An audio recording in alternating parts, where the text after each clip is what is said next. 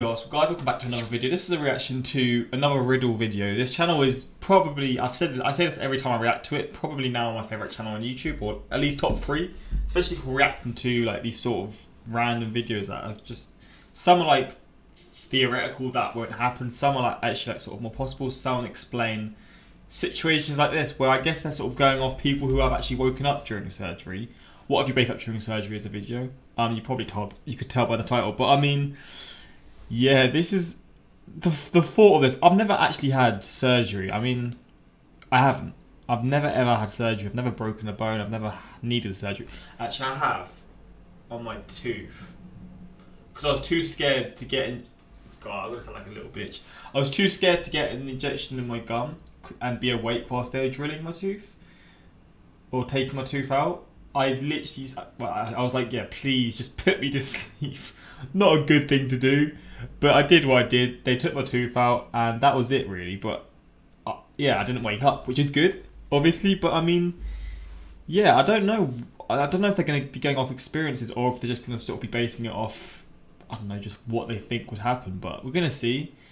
It's going to be a weird one because I just think the idea of this is one of the scariest things possible. But yeah, just jump into it. Hopefully, you're going to enjoy. Shout out to my Instagram, my Twitter, links in the description for those interested in following. Save my Patreon links were there for those interested in Patreon. A lot of Patreon exclusive videos that I can't post to YouTube. To Catch a Predator is one. Videos that get posted early, like me trying American sweets or Mexican sweets or whatever, just things like that really. I'll post them to YouTube soon, but they've been posted to my Patreon. Always go there first. But yeah, links are there, but let's jump into this. Imagine suddenly awakening to hellish pain. Think of the unbearable horror when you try to scream, but surely you get you're numb to it, even if you wake up, or is being put to sleep like what is making you numb? Oh, your voice doesn't obey. It's then that you realize that your entire body is paralyzed. There's only one thought that comes to mind: to die as soon as possible and rid yourself of this nightmarish torment. This isn't a scene from a documentary about the atrocities of the Gestapo or the Mafia. Any of us could experience such a horrendous sensation during a routine medical operation. Every year, more than 21 million people across the world undergo routine surgery and receive general anesthesia. Usually, during an operation, patients sleep throughout without feeling a thing. However, also every year, about 30,000 patients suddenly regain consciousness on the operating table. 30,000 from 21 million. I'm not good at maths, so I don't really know how I'd work that out. But no, that seems like a lot. It seems like a lot. Terminology. This is called anesthesia awareness. What the fuck? So why does anesthesia suddenly stop working? And how does surgery done awake threaten the patient? First, we have to understand just how really anesthesia works. Normal anesthesia actually involves several different groups of drugs. None of them independently provides the necessary conditions for an operation. Generally, anesthesia consists of 3 components. The first is anesthetics, which immerse the patient into a kind of sleep and relieve him or her from storing memories. The second are the so-called relaxants, which relax the muscles. They paralyze the skeletal muscles, allowing the surgeon to work without... Oh my god, man. I've got hair on my... Imagine waking up during like open heart surgery. Oh my... Wait, what? You get open... Like, is there ever any surgery... This is going to sound so stupid. Is there ever any surgeries where the heart gets taken out quickly? No, that's not. And you have like... Yeah, because you have like a mechanical heart that will be used whilst you're having your surgery done. Like, I don't know, say you got open heart surgery, I don't know, heart failure or whatever. For a brief time, isn't like your heart pumping through a machine? Imagine you wake up and you... Oh my days! That's nuts. Wait, am I thinking this right? Like, does your heart get taken out at all during any sort of surgery? I don't know what specific surgery it would be. That might be a really stupid question, but I feel like it does, and you have like it being pumped for a small amount of time by a machine. Without interference. Finally, a state of narcosis is achieved using analgesics and narcotic anesthetics. These drugs completely block the passage of painful nerve impulses. An anesthesiologist devises an individual, unique cocktail for each patient. The doctor's tasks are to completely put the patient to sleep, relax their muscles, and to deliver an analgesic effect. At the same time, the mixture should not lead to malfunction of the cardiovascular, nervous, or other bodily systems. To calculate the optimal dose of anesthesia is really quite difficult. It's dependent on the particular characteristics of each patient's body, their lifestyle, the habits of the patient, and much more.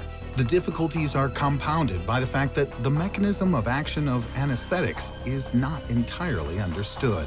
And in addition, each person's body reacts to the medicines in its own special way. So, quite obviously, mistakes in dosage are quite possible. If the mixture doesn't contain precisely the right amount of ingredients, or the patient's body produces an unexpected reaction, for the patient, the operation can turn into a genuine nightmare. When improper anesthesia is administered, events develop according to several different scenarios. In one scenario, after awakening, the patient can hear, see, and sometimes even move, but not feel any pain.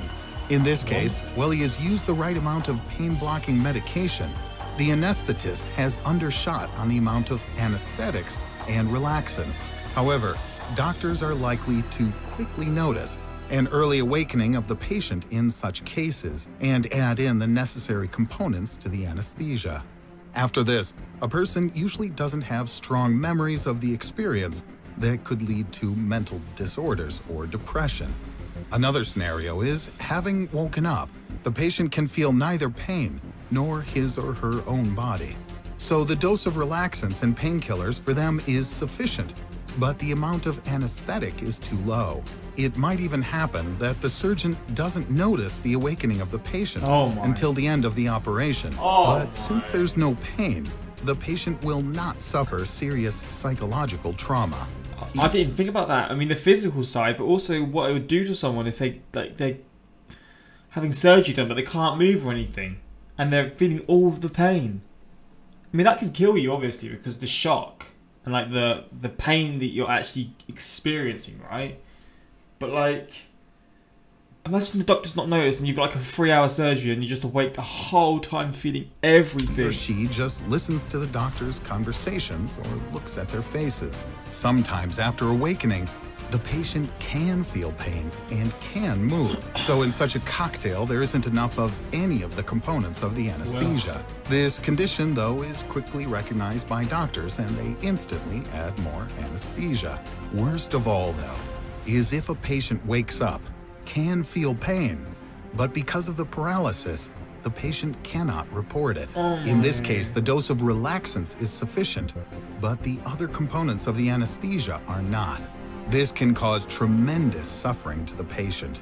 And after the operation, the patient will most likely have to struggle for an extended period with such things as general stress, mental disorders, insomnia, and nightmares. Sometimes, such patients' thoughts even turn to suicide. The torture of one such patient who became conscious during a heart transplant operation. So this is what I was literally saying. This is literally what I was asking about. Okay, we're gonna... Oh, I don't want to see that. The torture of one such patient who became conscious during a heart transplant operation is shown in all its gory detail in the American film Anesthesia. Of course, there are plenty of other soul-chilling stories that weren't made into a movie. Anesthesiologists from all of the hospitals in the UK and Ireland compiled a collection of testimonies from people who came to under the scalpel of a surgeon. In 2012, they put together a report regarding about 300 cases of the unsuccessful use of anesthesia. The researchers reported that many patients had nightmarish memories of unbearable pain and suffocation. In 1998, one Carol Vire woke up during an operation to remove her eye. The unhappy woman tried to scream or give some kind of a signal to the doctors, but she couldn't move an inch. And, horrifyingly, the operation lasted for 5.5 hours. Every minute, every second of the operation became for Carol an unbearable torture. she repeatedly went mad with the pain, lost consciousness, and came to again. This was repeated over and over and over. Another patient, June Carson, after also waking up on the operating table, could not move or make a sound.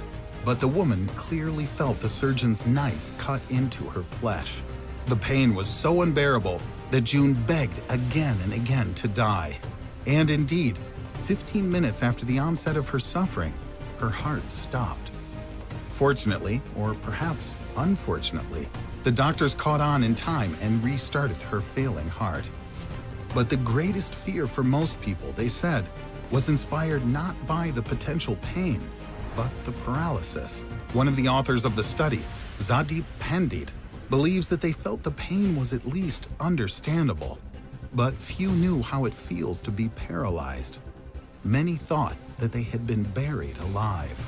I mean, it's not compared at all. I've had sleep paralysis a few times, and I had it like a few months ago actually. And it's weird because I was speaking about it a few days before, and it was sort of like I spoke it into existence. So hopefully I'm not doing it again because it is not fun.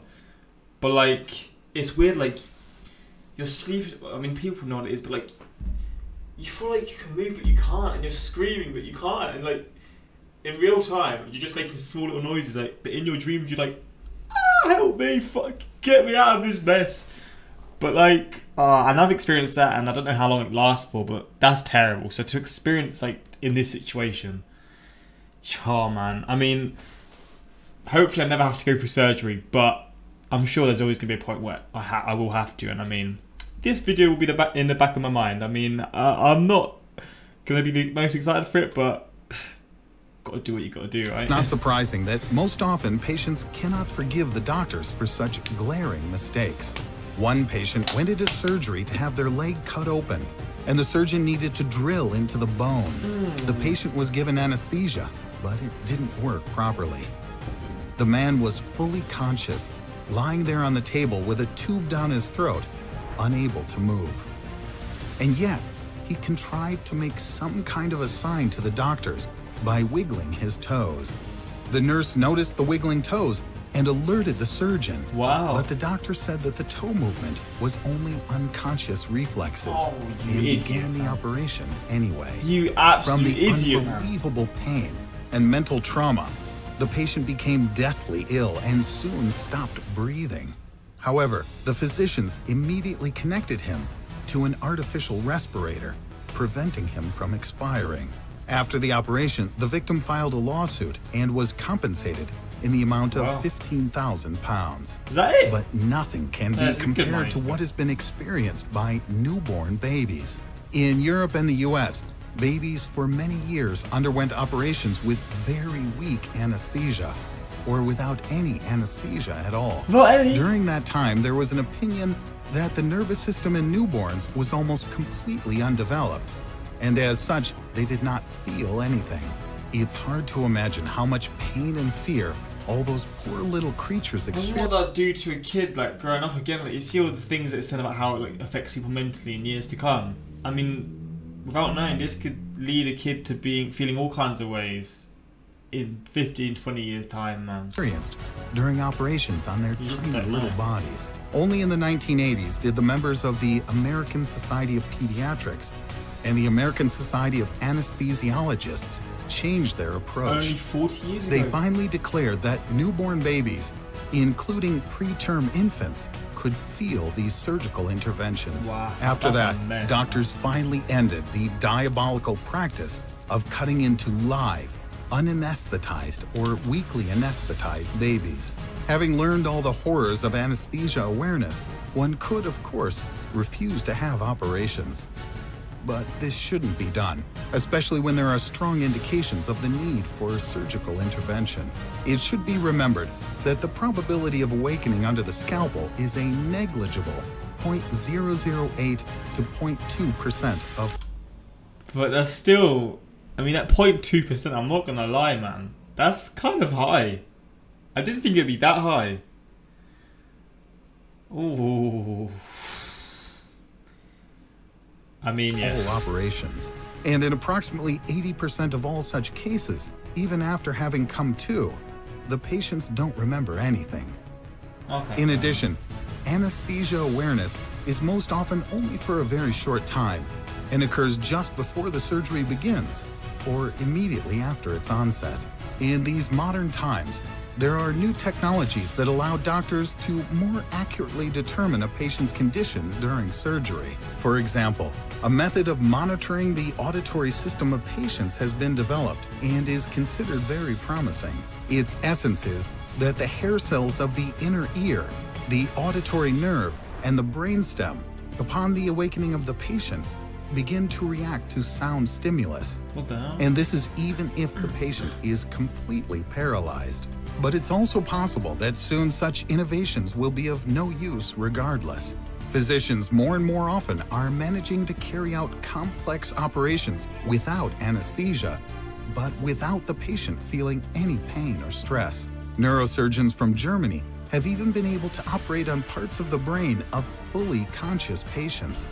Innovation has made it possible to dispense with general anesthesia. What? Surgery on people's brains whilst they're awake. Are you... Surgeons from Germany have even been able to operate on parts of the brain of fully conscious patients. Innovation has made it possible to dispense with general anesthesia and also local anesthesia on the skull and scalp of a patient. This helps doctors to destroy tumors in cases that had previously been inoperable and without damaging important parts of the brain. During the operation, the doctor can simply ask the patient to speak, count, recognize faces in photos, or even to just lift a finger. Interestingly, often such actions are necessary to identify areas of the brain that shouldn't be touched during the operation. This new method has become indispensable in the case of contraindications to general anesthesia. For example, with exacerbation of bronchial asthma, angina pectoris, and some neurological disorders. Honestly, the percentage of operations done without anesthesia is still quite small, but with the development of these new technologies, their number will undoubtedly grow. And someday people won't have to suffer the long waking up and recovery period after anesthesia or depression following anesthesia awareness. And then we'll have achieved our dream. And even with the most serious of operations, we'll go to a surgeon for only a short visit or a couple of hours and casually stroll home after. Well, this is a fun watch. I was all over the place. I was cringing all over the place. My entire body shivered when you talked about women that woke up during the eye. Oh no, that is disgraceful. I could not imagine. Hey, you're awake. Can you open your ribcage for a second? When you actually learn more on YouTube in school. I woke up once during surgery, like I remember seeing the nurse and hearing her say, "Oh, he's up," and then the anesthesiologist upped the dose I was out. This is why it's important to use brain activity sensors during a surgery. Yeah, I guess that's something that's being used now, which is probably the best way to determine. Imagine waking up and seeing your own stomach. I mean, you can't move, can you? So, but just imagine the pain. Oh my god, imagine waking up and seeing the hospital empty with lights off because there was a disaster which led to everyone evacuating. Well, I don't know if that would have happened before, but maybe it has to like one really, really unlucky person. Reminds me of The Walking Dead, yeah, same. The first episode. But yeah, hopefully you did enjoy this one. I mean, bit of a cringy one for me. I was cringing watching it. It was an interesting one though, and learning about this sort of stuff. Yeah, it's just quite wild to see these sort of experiences that people have went through. But yeah, if you want more reactions from this channel, more reactions like this, just suggest them in the comments. I'll be sure to do so in the future. But yeah, until next time, like, subscribe, peace.